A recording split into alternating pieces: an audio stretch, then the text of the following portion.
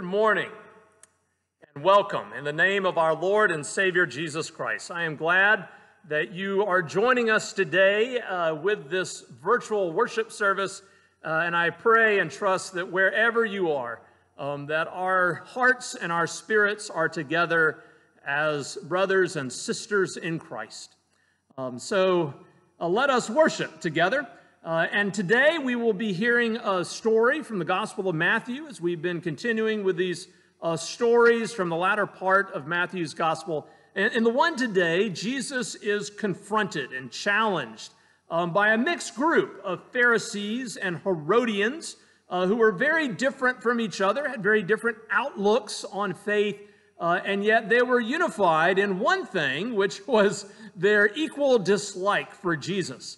But that also reminds me, it's not supposed to be our equal dislike for Jesus, or that we are all challenged by Jesus, who kind of confronts us with all of the errors of our ways. While in a way that's a unifying factor, it's not supposed to be the unifying factor. And so it reminds me of another story in the Gospel of John, when Jesus met the woman by the well. And they were talking about the differences between the Samaritans and the Jews and how they didn't like each other very much.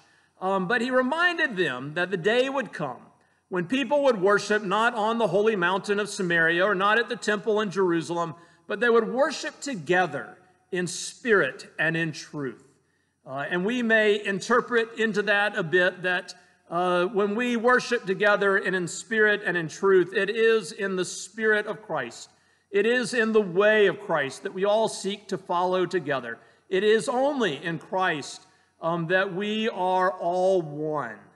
We are no longer men and women, slaves and free, Greek and Gentile. All of the things that divide us in the world are irrelevant as we are one in Christ. And so that is a good reminder of what it is that's supposed to unify us in Christ in a good way, not in the way of the Pharisees and the Herodians who were unified in Christ, but it was in their dislike of Christ in which they were unified.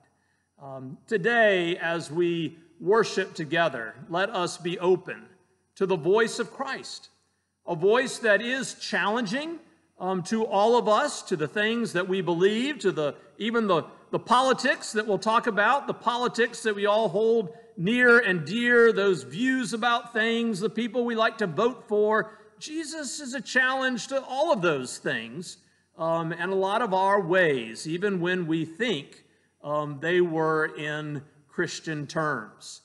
So let us hear the word of Christ to us this day. And as we begin our worship together, I will read to you from Psalm 99.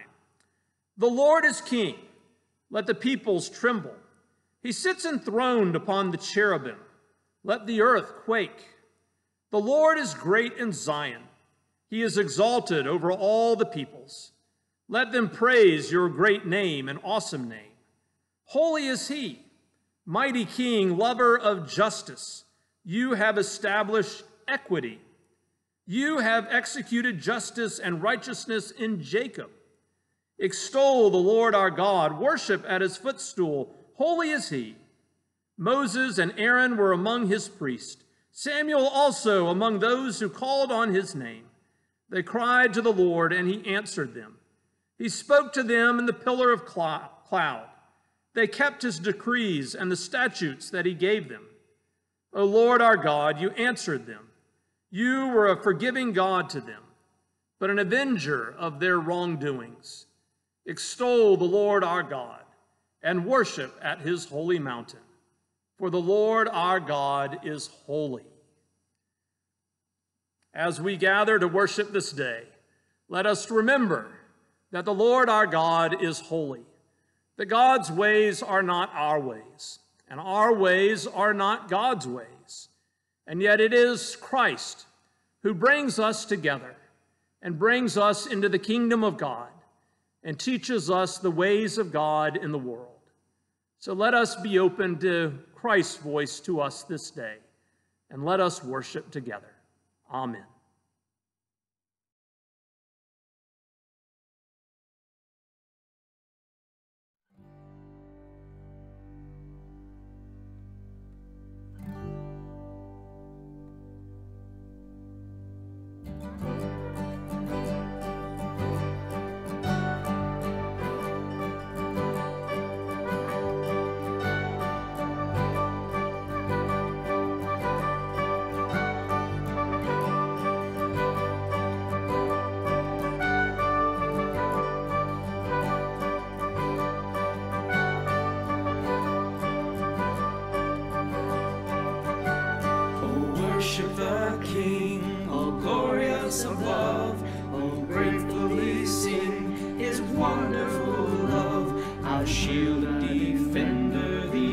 Ancient of Days, pavilion in splendor and girded with praise.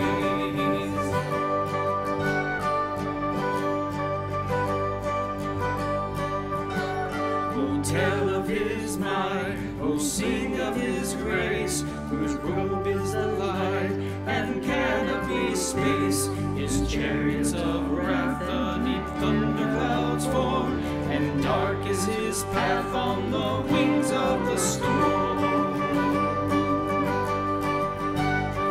You alone are the matchless King, to you alone be all majesty. Your glories and wonders, what tongue can recite? You breathe in the air, you shine in the light.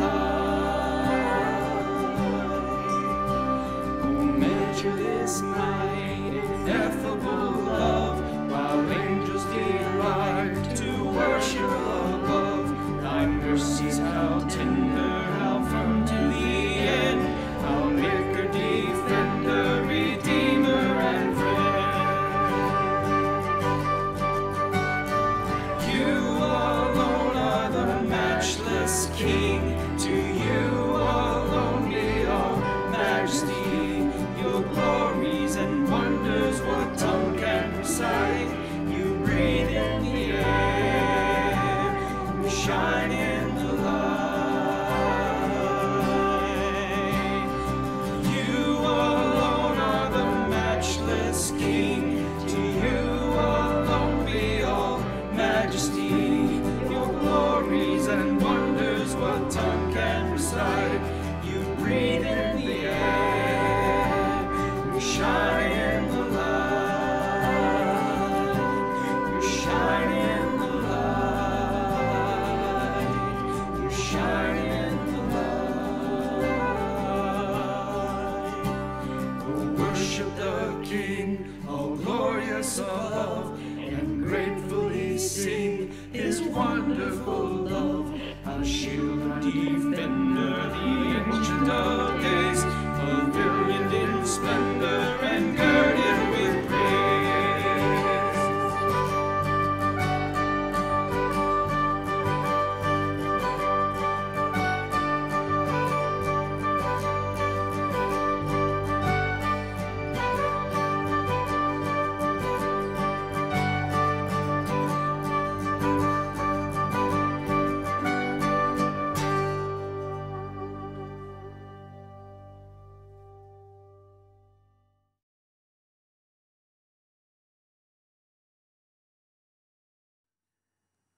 As we approach our scripture reading this day, let us pray together for the Spirit's guidance. Let us pray. O Lord, your word is a lamp unto our feet and a light unto our path. As we hear this reading today from the Gospel of Matthew, may your Spirit open us to the way of Jesus, to the story about his life and his teaching, and to what that means for our lives today as we seek to follow him. In the name of Christ we pray. Amen. Our gospel reading today comes from the Gospel of Matthew, the 22nd chapter, beginning with verse 15. Hear the word of the Lord. Then the Pharisees went and plotted to entrap him in what he said. So they sent their disciples to him along with the Herodians, saying, Teacher, we know that you are sincere and teach the way of God in accordance with truth, and show deference to no one, for you do not regard people with partiality. Tell us then, what do you think? Is it lawful to pay taxes to the emperor, or is it not? But Jesus, aware of their malice, said, Why are you putting me to the test, you hypocrites? Show me the coin used for the tax. And they brought him a denarius. Then he said to them, Whose head is this, and whose title? They answered, The emperor's. Then he said to them, Give therefore to the emperor the things that are the emperor's, and to God the things that are God's. When they heard this, they were amazed, and they left him and went away.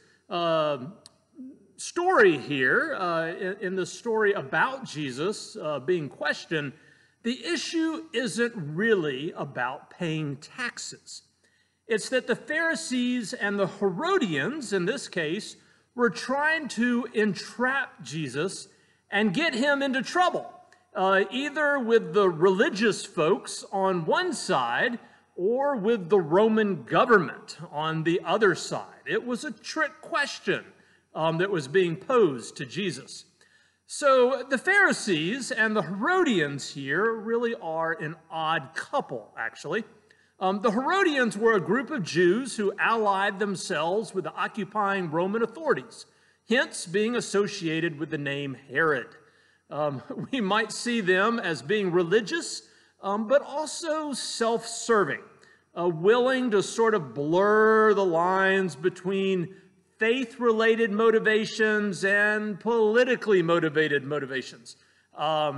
Probably the closest modern-day example I can come up with would be kind of what we see in conservative evangelicalism today.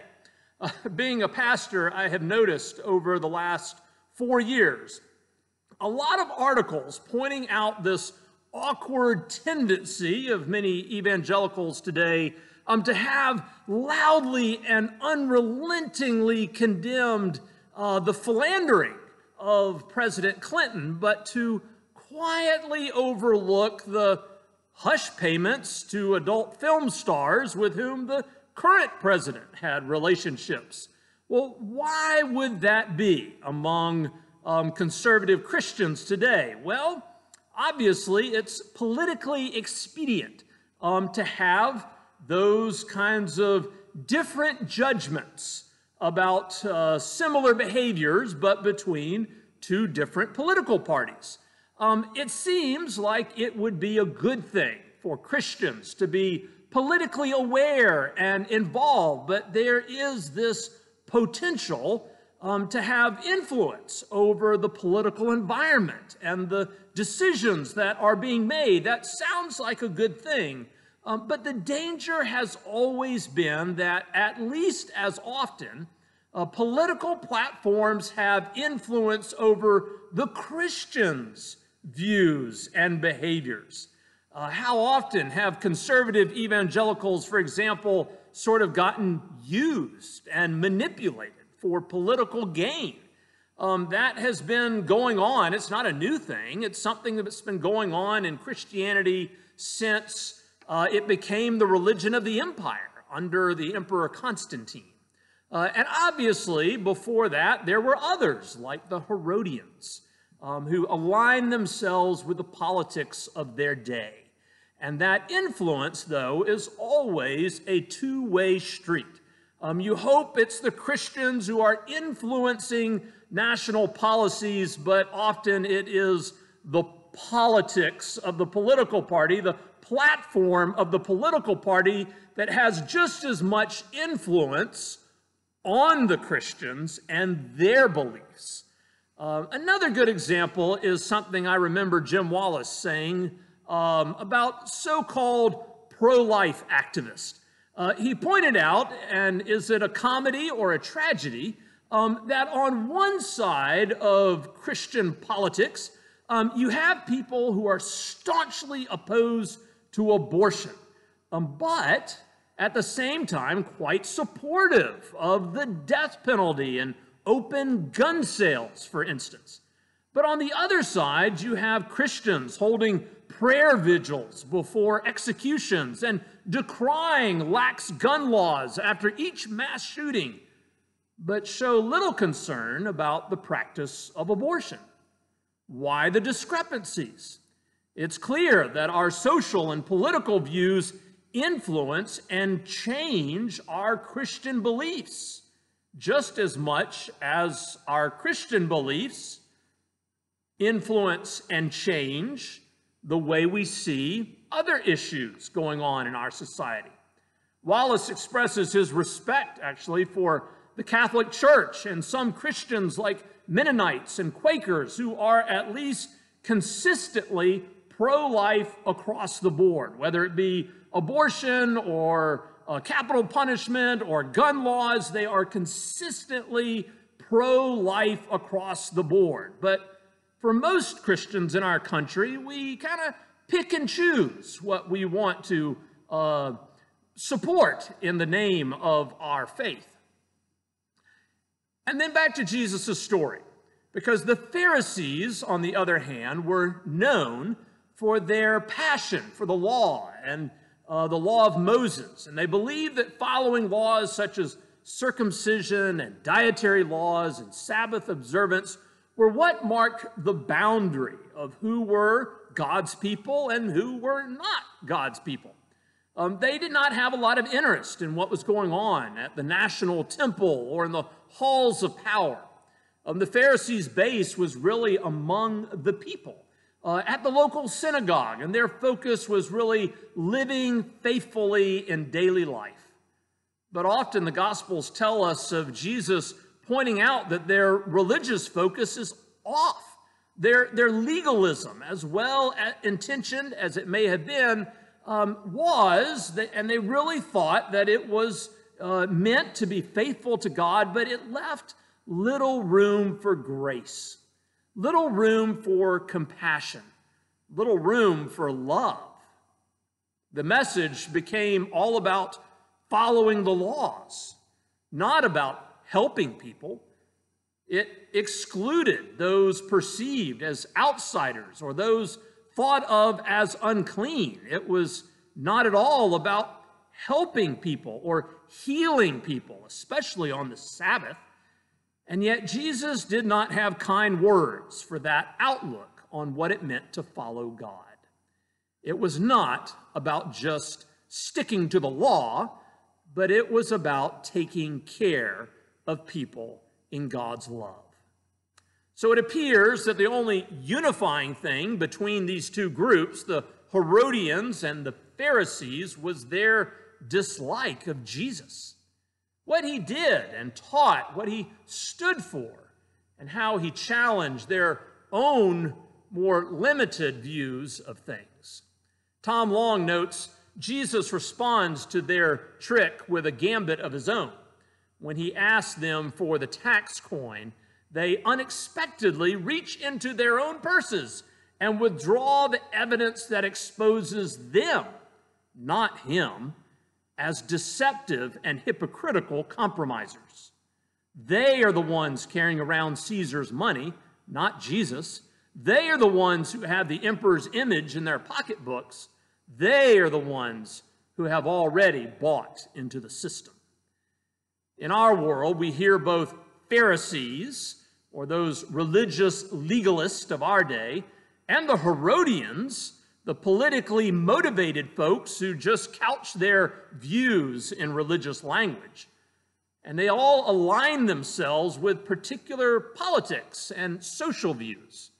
But let's be careful about that, because how often do those Herodians and Pharisees of the world end up actually being in conflict with the ways of Jesus? Does what they work for seem to reflect Jesus' own self-understanding of his purpose when he quoted the prophet Isaiah, "The Spirit of the Lord is upon me because he has anointed me to bring good news to the poor. He has sent me to proclaim release to the captives and recovery of sight to the blind, to let the oppressed go free, to proclaim the year of the Lord's favor." Does what they stand for seem to show Jesus' teaching to his disciples that true greatness actually lies in loving and serving others, and that being part of God's kingdom, as we hear later in Matthew 25, actually involves taking care of the least of these? Does their behavior reflect the fruits of the Spirit, the love, joy, peace, patience, kindness, generosity, faithfulness, gentleness, and self-control? Do they behave that way? Or do their ways seem to reflect Colossians when it says, "As God's chosen ones, holy and beloved, clothe yourselves with compassion, kindness, humility, meekness, and patience"? Ultimately, in today's story from Matthew, what Jesus seems to get at is that the question posed to him isn't really about what belongs to God. The question is really about who belongs to God. And what does Jesus himself teach us about belonging to God and following God's ways? Another episode of Politics from the Backside. Amen.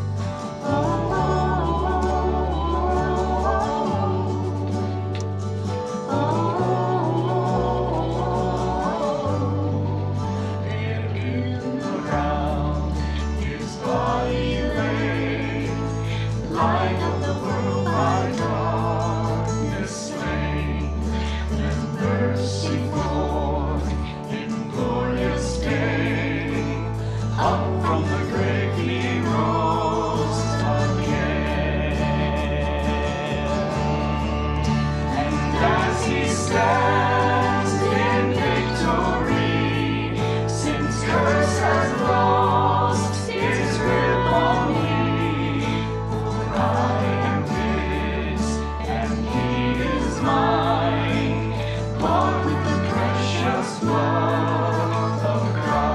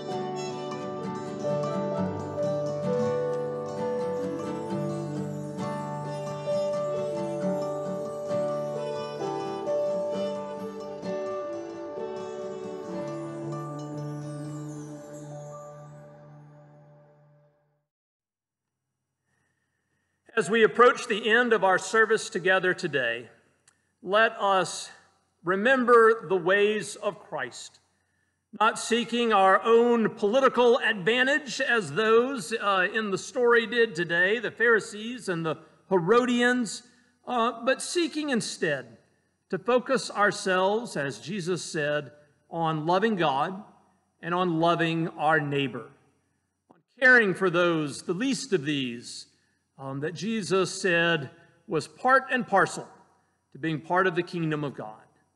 And so being open and aware and compassionate towards those around us and the needs which face them, let us come before God in prayer this day. Let us pray. O Lord our God, open our hearts and our minds and our spirits beyond these divisive things that captivate us these days and bring out such strong animosity towards each other. Lord, instead, help us to be at peace in you. to open ourselves to what your Spirit is leading us to do, to opening our hearts to the people around us who need to know your love and your care, perhaps even through us. Oh Lord, we pray for those in our lives this day who are suffering from hunger, who are suffering from isolation during this pandemic, who are suffering from illness or recovery or surgery, who are suffering from grief, who are struggling with fear.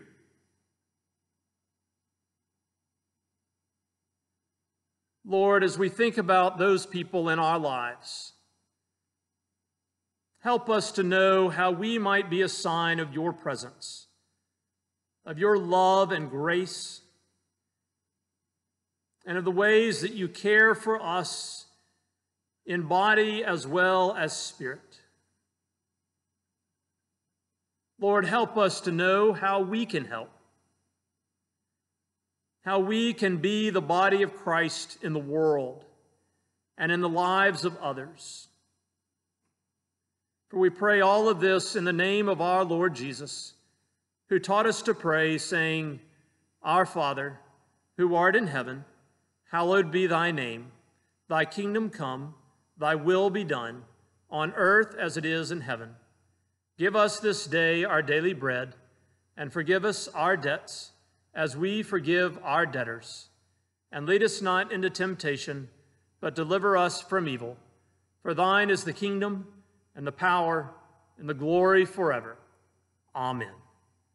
Friends, as you go out this day and this week, may you go out with a big heart, with an open spirit, and with your eyes set on the way of Christ before you and the way that the Spirit is leading you. Go in his grace and in his peace this day. Amen.